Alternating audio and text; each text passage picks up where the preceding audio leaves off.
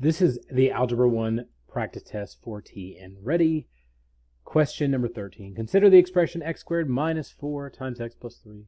Select all x values for x for which x squared minus 4 times x plus 3 equals 0. So why would we care if it equals 0? Well, if we're on a coordinate plane, x equals 0 would be right here on, y equals 0 would be on the x-axis. So we're looking for points where it crosses, essentially.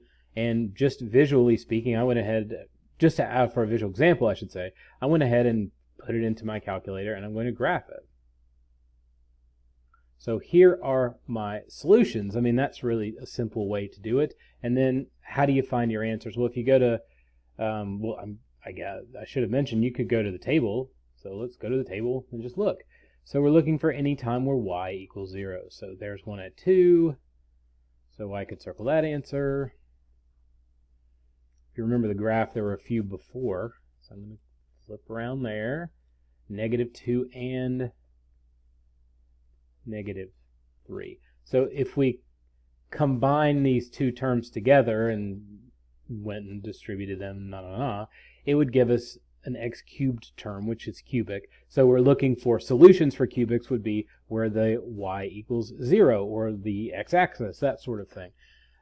Now, another way that you could find the specific numbers if you wanted is hit second calc, and you could find 0 values, and it'll just say, okay, find a point that's left of one of them. So I could go there, and then I need to find a point that's right of it, so I could go there, and then I want to guess, so I could go there. And then I'd start to build them up that way. That's completely fine. That's a longer way to do it, I think, in this case. Sometimes I like to find the specific zeros or intercepts, and sometimes I just want to see what the zeros are in the table. That was easier for me. Now, what else could I have done here? Oops, my computer throws an error every time I close that down.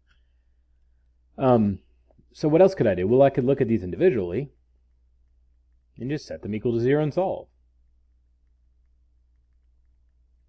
So for this one, it's easy. I just need to eliminate addition with subtraction, and x is equal to -3. So there's my answer, P.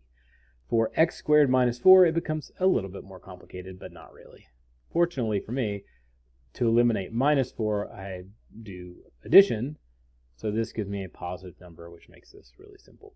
So I just take the square root of this and the square root of this, and you just have to remember that the square root of x squared is x, and the square root of 4 is +2 and -2. So you want to have this, this, and this. So a couple options there. That one is actually very easy to do algebraically if you want to solve. If you have a bad memory about the whole, oh, it's positive and negative when I'm taking the square root, you might want to graph it as well if you have access to a graphing calculator. It'll make your life much easier. You can test it immediately. And just remember, when you have an expression that's equal to 0 and they want you to find the values for that situation, what they're really looking for is the where it intersects the x-axis here, or where y is equal to 0. Because if I were to graph this entire function, it would be y is equal to x squared minus 4 times the quantity x plus 3. So I'm really graphing that, trying to look for right when they cross. So